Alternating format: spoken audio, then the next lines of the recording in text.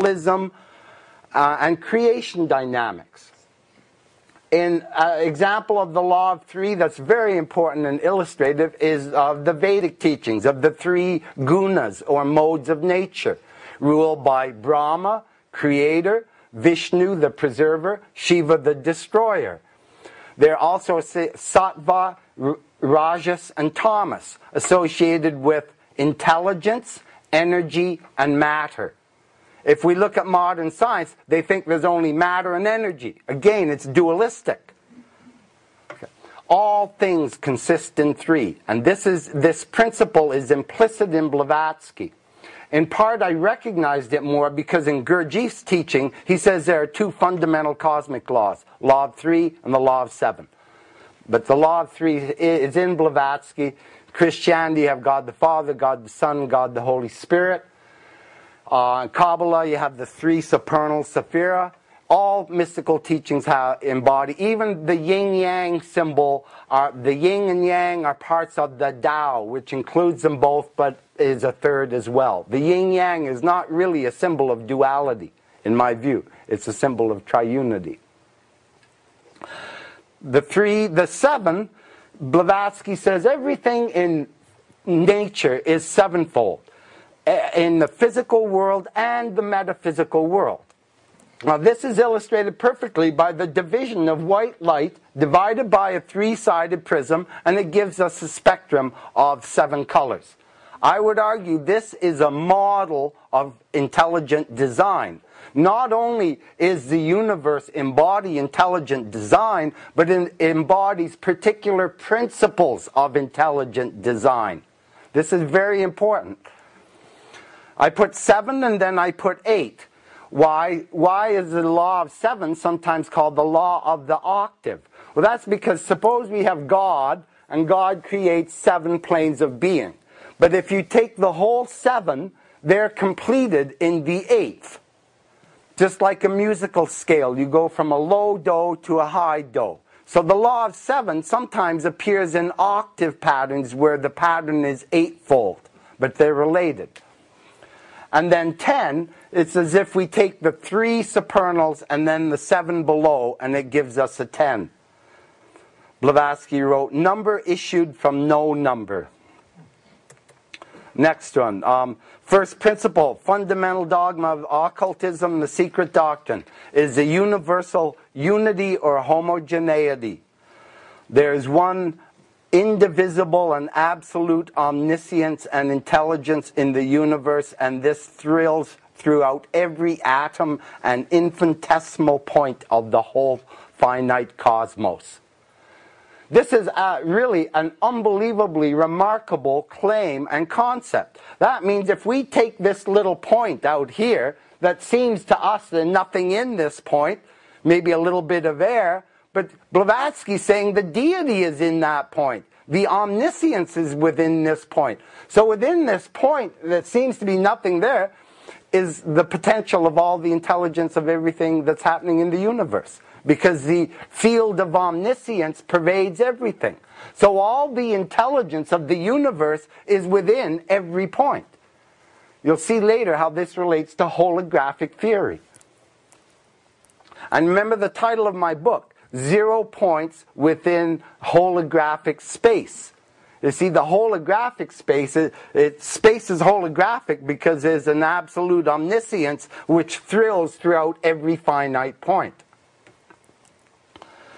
On the right, I quote Shirley MacLaine, who again, because she gave this a kind of popular, but good, she said, basic to New Age subatomic discoveries is the concept that in the subatomic world, the stuff of the universe, everything, every last thing is linked.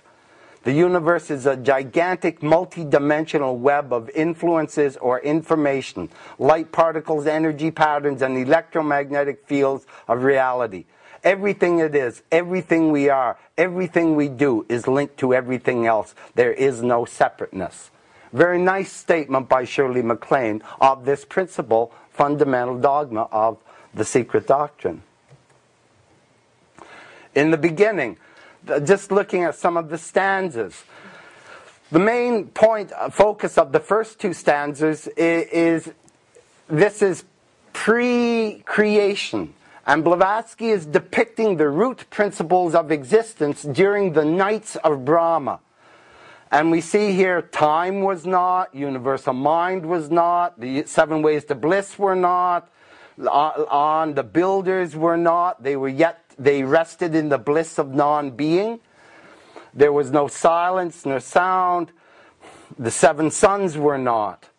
So one of the points of the first two stanzas of Zen is that this concept of creation out of apparent nothingness.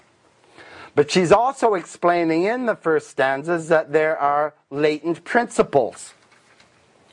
And early in the Secret Doctrine, she explains this triunity of forces. She represents, see, here is an example of the law of 3. The two main characters in Blavatsky's creation cosmology are the ceaseless breath and the eternal parent space. This represents the Divine Father, or Spirit. This represents the Divine Mother. This is the 7-skinned eternal parent space. But both of these are apparent differentiations, and the third element is the pure beingness, which is beyond, it's unspeakable. Sometimes Blavatsky refers to deity as that, just unspeakable. But to bring that down to, so that we can conceive of it with our finite minds, we have to contrast opposing principles. Now, this concept of Blavatsky's concept of the eternal parent space, as you will see this evening, is equivalent to the modern concept of what is called hyperspace.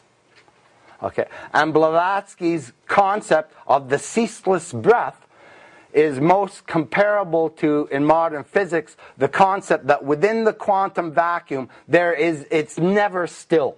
Blavatsky says there's nothing in life that is lacking in movement or activity. Everything is alive. Ceaseless activity. Ceaseless movement within the parent space. Okay. Here's descriptions of both. This, on the left, we have her description of the eternal parent space. Now what I'm trying to do, I'm trying to explain basic principles of the cosmogenesis of the Secret Doctrine, and in a moment I'm going to come to modern physics and draw out the parallels more deeply.